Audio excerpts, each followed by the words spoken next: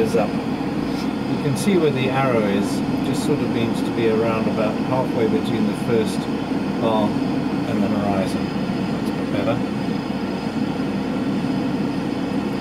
Just getting back on the ILS glide slope.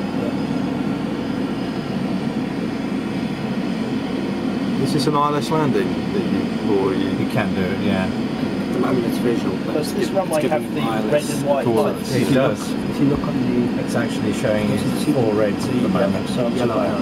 Yeah. You've got Correct. two little side yellow bars. That's called your blind slope. Right. Pretty much where it should be. Okay. And then just below that, you can see there's a kind of yellow line in between the DR. That's called the localizer. So that bar moves out the center line. That's kind of, if it moves out to the left, right. You see you're a bit low on the glide slopes. Yep. If you look on that a little bit. the yellow line's almost in the middle. Right, okay. Light slopes in up or down, so light slopes in 3 degree, light slope going down.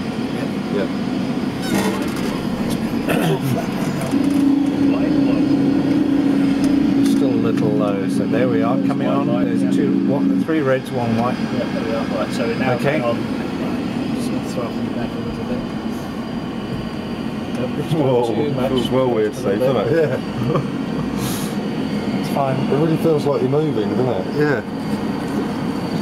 Right, we've got 120 knots, so that's good. Yeah. You got 7 minutes to land, Pitch up a little bit.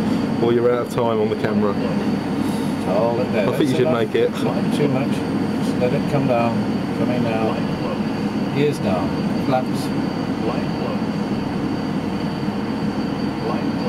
Okay, great. It's alright now. Just keep it coming down. Now just leveling off, level off. Look at the end of the runway. Just hold it off now. I'm just going to throw it back for you. Okay, look at the end of the runway, just don't let it land. Oh, there you are. Landed, unfortunately.